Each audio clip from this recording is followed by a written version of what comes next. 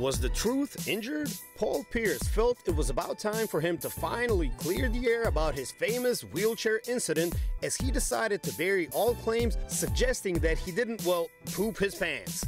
His former teammate Kevin Garnett wasn't having any of it as he took a massive dig at the truth. In an exclusive interview with the Celtics' current Big Three of Jason Tatum, Jaylen Brown, and Marcus Smart, Pierce said, "I sprained my MCL.